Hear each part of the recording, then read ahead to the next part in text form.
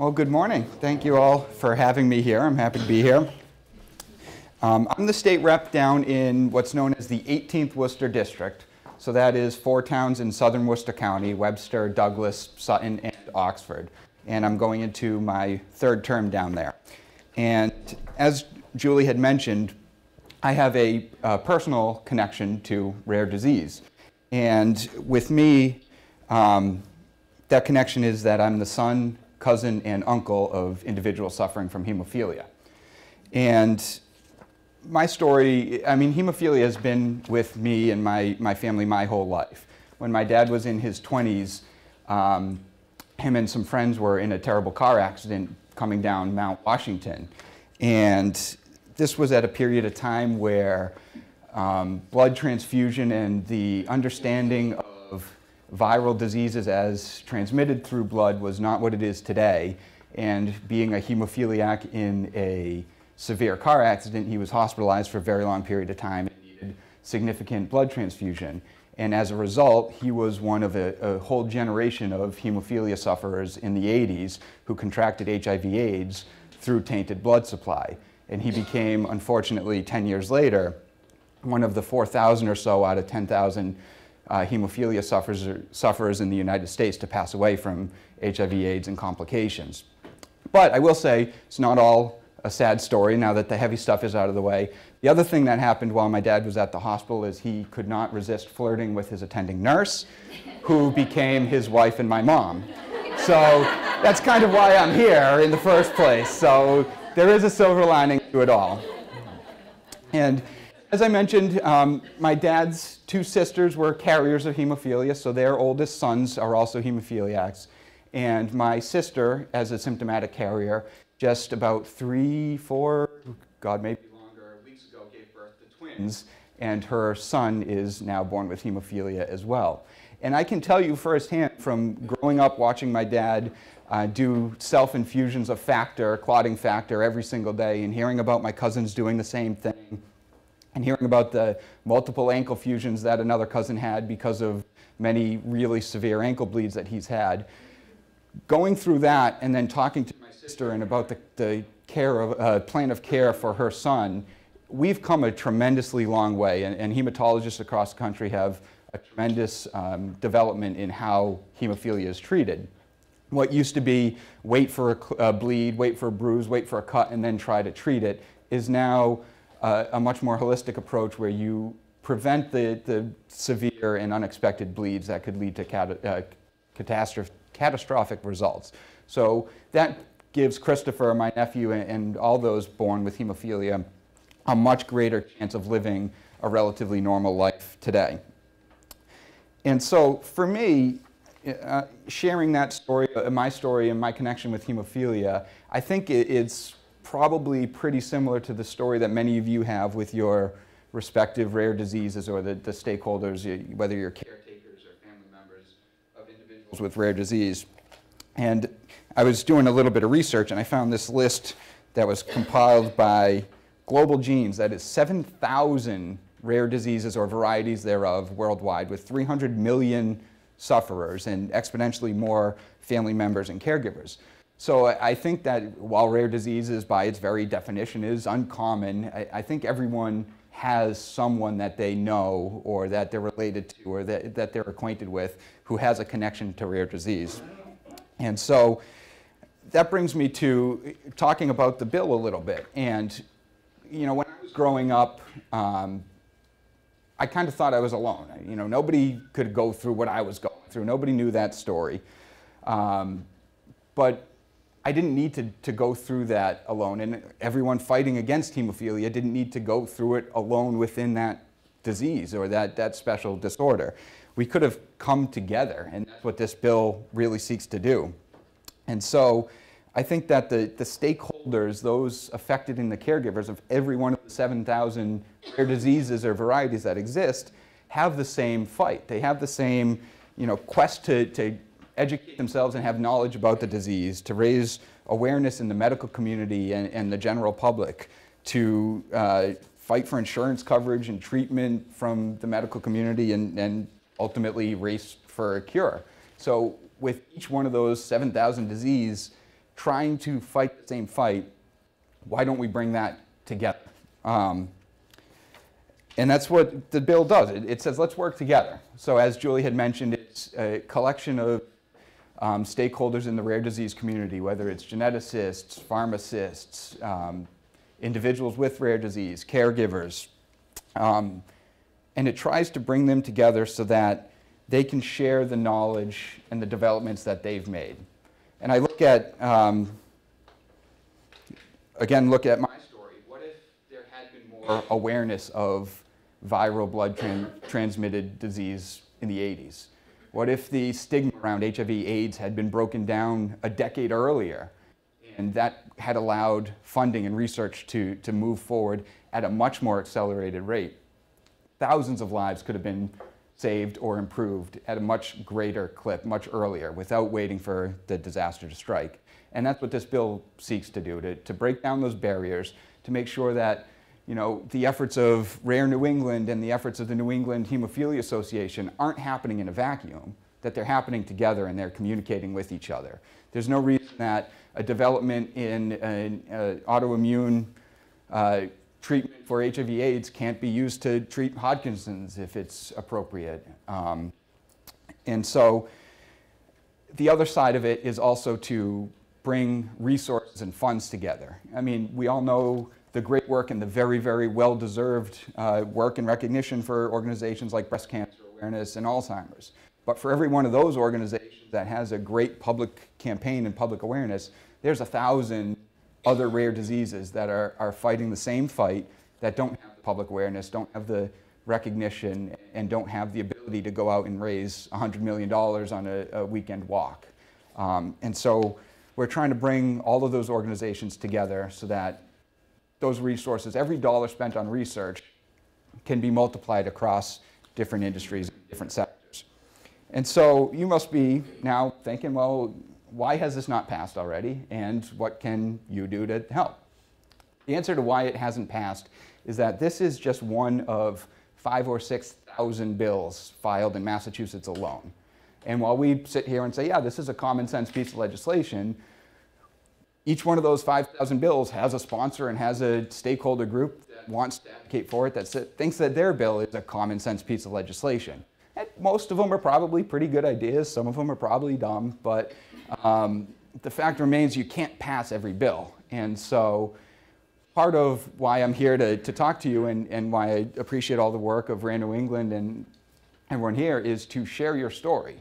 Because sharing your individual story, whether it's with your rep, your senator, or friends who may not know, becomes part of a bigger dialogue on coming together as Massachusetts to fight all rare diseases in a much larger capacity. And so whether it's, you know, reaching out with an email to your state rep or a state senator, asking them to co-sponsor the bill, or asking them to talk to the Speaker of the House and bring this bill to the priority, or if it's a conversation with a friend at the grocery store on Sunday morning picking up your groceries, sharing your story and not shying away from it brings it forward and brings the importance forward. And so that's really very important. And as fantastic as organizations like Rare New England and NEHA are, that individual story that you tell is much more powerful to me as a state rep and to my colleagues in the House than getting a call from an advocacy group. Because we expect the calls from the advocacy groups, and they're great, and we welcome them, and you know, we need that, and we rely on that expertise. But when you get a call from a constituent who says, let me tell you my story as a mother, as a son, as a brother, that rings so much louder in our ears, and it humanizes the story. So I'd encourage you to reach out, do a little bit of research on the bill, and talk to people about it, and share your story and ask for their support, because this is an important bill that we need to move forward. So thank you very much. Any questions? Does the bill have a number or a number? It does not have a number because it has not been filed yet. We will, as a legislature, we all get sworn into office the first Tuesday or Wednesday in January, and then bills will be filed 2 or 3 weeks after that. After that, it'll get a bill number. But right now, its working title is, what is it? An act to create a Massachusetts Rare Disease Advisory Council. So there are ways to go onto the Massachusetts Legislature website and search by that, and you'll be able to see the bill that was filed in the last session, which ultimately did not pass. This one has some tweaks and some edits, but you can look at that and kind of get an idea of where it's going. Joe, will you clarify the difference between a docket number and a bill number? So when you file a bill, it becomes a docket number. So it'll read HD 1234. From there, it goes to the Rules Committee, and the Rules Committee will look at the bill and say, okay, what is the subject matter of this bill? This bill refers to health care. If they deem it appropriate, they'll move it forward to the Committee on Health Care, and they'll give it a bill number. So it'll be a different number, but it'll be the actual bill number that will be with the bill through its life. So it's really confusing because the numbers can change and the committees it's in can change, but it's just the process of vetting it through and making sure it's in the proper committee to get consideration. So, okay, I'm a mom from Wellesley. Is it best if I look up who my personal, state representatives or is it better to say, is there, you can see my lack of knowledge about politics here. Is there a body of people who are there's the House Ways and Means Committee you hear about, for instance, in the national level, and they do the finance stuff, and you got to talk to them. Is there like a healthcare group? Yeah, there's. Better to talk to, or do I just talk to Alice Pike? So I would say the first conversation you have is with your local personal state rep or state senate. And with all due respect to everyone from Wellesley, when I get a call from someone from Wellesley, I say, well, my district's Webster, Douglas, Sutton, and Oxford. Those are the individuals I really care about. So let me give you the number for Alice Pike. And, unless you're really persistent, that conversation kind of comes in and out because we've got people calling us from a million different places. So I'd reach out to your personal rep or senator first. And then as the process plays out over the coming months and the bill becomes one in front of a committee, and it's totally appropriate, and I don't have the committee that it'll go before now, but it'll most likely be healthcare, finance, something of that nature. It is absolutely appropriate to call or email the 10 or 12 members of that committee and share your story to them as well. And this being a bill before that committee, it'll pique their interest and they'll care and be very interested. Yeah. How about, what about the outreach to people that care for individuals with rare diseases? I'm a genetic counselor. I used to be the chair of the licensure board for genetic counselors in Massachusetts. This is something I don't really know that much about other than hearing about it through this. There are hundreds of genetic counselors in Massachusetts, and I'm sure that they would be more than happy to call their state rep. Absolutely. To sponsor this. So is part of this kind of reaching out to genetic counselors, geneticists, and kind of educating them about 100%. And as Julie mentioned, she said that in her past as a nurse, she was kind of apolitical and sat back. I'd say that's 90% of the people, maybe more, in the working world. They just don't have the time to dive into the political sphere and to learn about legislation. But if someone they know or trust reaches out to them and says, hey, this is really important, this is why it's really important, could you take a minute to send an email or give a phone call to your rep so that we can move this forward? That may prompt them, and there is absolutely strength in numbers. So whether it's, educators, geneticists, doctors, pharmacists, any group that could play a part in this should be reached out to, and those numbers should be grown so that if they're all reaching out to their reps and senators and we're getting calls from 25 different industries saying, hey, this is a good idea, this is important, that's going to build momentum. Well, the good news is genetic counselors and geneticists are historically not apolitical, so... Good. You got a head start. Even more so these days, so I'll talk to you later. Okay? Absolutely, yeah. That's great. We can connect on this. Yeah. What is your recommendation for when you feel like you're not being listened to by your state rep? Because I have contacted him, and I remembered on Tuesday when I voted, but but what do we do in the meantime while we still are stuck with him? Just perseverance, I guess. I mean, it is an unfortunate case. Not everyone is attentive and caring the way that we all think that they should be. Fortunately, you've got a state senator as well, so you've got a a secondary person that you can talk to. But, you know, build a relationship with another state rep. You know, find a neighboring state rep in a nearby district or one that may be on the committee and reach out to them and maybe build a relationship with them. Most of them are just normal people, easy to talk to. Some of them are not easy to talk to. So, Gave me a cell phone. yeah. Because he wouldn't return my calls, but so I do have a connection with the town over. There you go. So you start there and just try and build relationships any way that you can. So.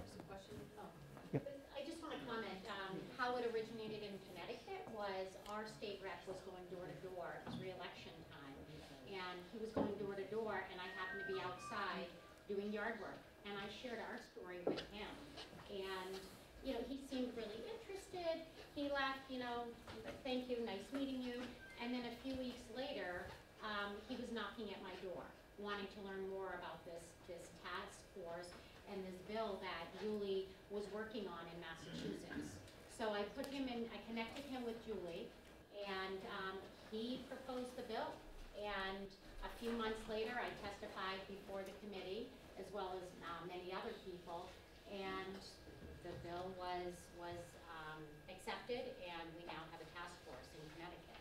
So it was just through, like what you were saying, making those personal connections, sharing that story, and he was interested, and they meet monthly. I mean, they're still working out, figuring out what their role is and what to do, but. Yeah, and that's a very, very poignant story, and for me, I find that the issues that we care about often find us. It's not necessarily something that a rep or senator comes into office saying, this is going to be my core issue. I mean, there are those, but getting involved with the rare disease community, despite my connection, was one of those things that happened by chance as well. I was in the legislature and I got an email from a colleague in Cambridge saying, hey, I'm handing out a proclamation for National Hemophilia Awareness Day, you know, looking for co-sponsorship from the whole membership. I reached out to him and said, hey, I've got a family connection. Do you mind if I join you? And from there, I've developed a fantastic relationship. But so many of the other issues, a rep or senator doesn't have to have any personal connection to a rare disease to become involved and to become a champion and an advocate, as long as they have that chance connection and you pique their interest and share your story. So, thank you. That's how co-sponsoring. Absolutely, yeah. You approach your representative, you can say, hey, this is who's sponsoring it, maybe you want to. And then I also went around to my doctors, as we happen to have doctors, you know, appointments, and said, hey, there's this bill, would you be interested in writing something? So I got a couple of write-ups too and submitted those as well. That's good. Absolutely. Any other questions, thoughts? All right. Well, happy to join you all. Thank you.